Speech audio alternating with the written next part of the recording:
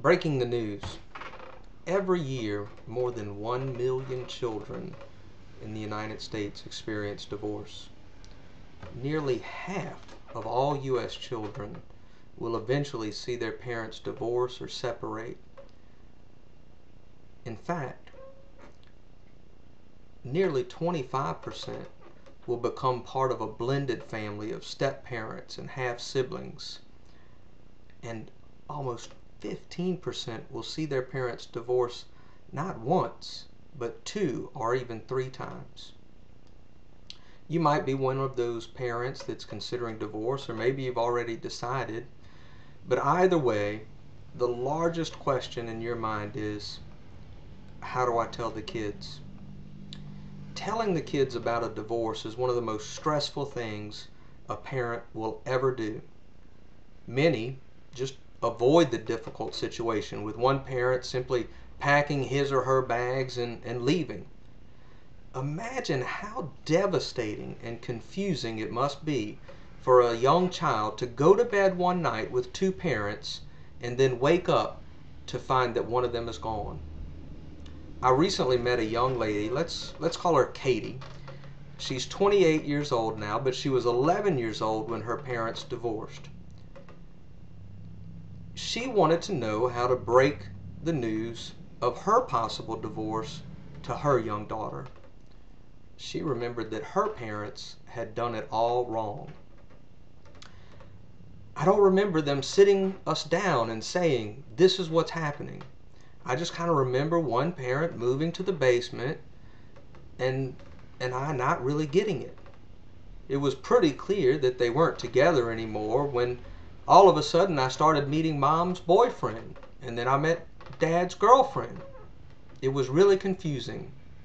I just wish they had been straight up with me, she said. I hear it all the time. So here's what I shared with Katie, and I hope it's helpful for you. I'll tell you that most experts say that parents should break the news as a united front. Children shouldn't hear about divorce from just one parent, or for sure from anyone other than a parent. It's also important for parents to discuss beforehand what they plan to tell the children. They should agree on what information they will and won't share about the divorce. It helps if parents have made at least temporary arrangements for the children's living situation and visitation before breaking the news to them. Most experts will say that the best time to tell the children is when emotions are not running high. In fact, especially if you have school-age children, it's probably good at the beginning of a weekend so they have a couple of days to process this before having to return to school. Some experts do suggest that parents tell children separately so that the children feel free to express his or her feelings.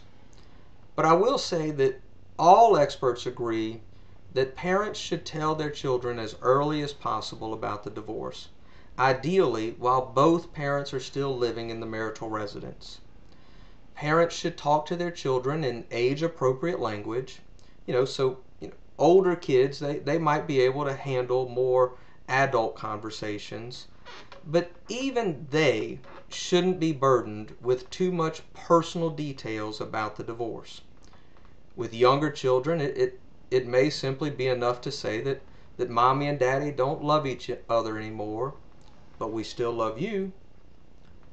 Children also need to be reassured that they aren't to blame for the divorce.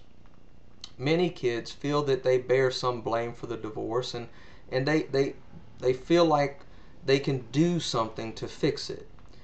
Kids don't often realize just how powerless they are, and sometimes they want to take blame because that gives them the ability to have some control over the situation.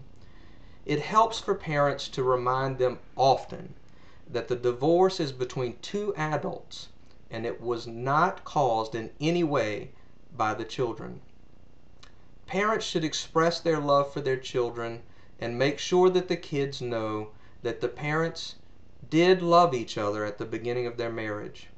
You know, sometimes we forget how important it is for children to believe that they were not conceived in anger. Parents should also allow their kids to ask questions. Even if there's not a right answer, or even if we know that we don't have the answers.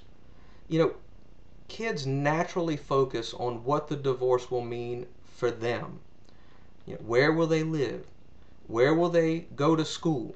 If one parent moves out, does that mean the other parent will leave them too? You know, parents should also ask children questions. For instance, asking children what the word divorce means may uncover some surprising misconceptions.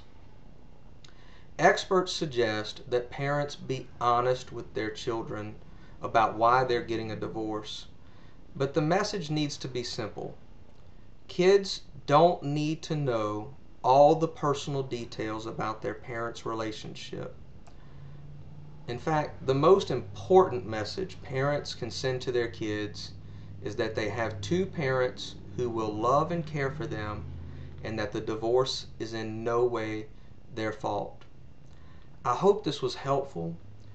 If you'd like more information about discussing divorce with your children, I'd encourage you to pick up a copy of What Children Need to Know When Parents Get Divorced. It's by William Coleman.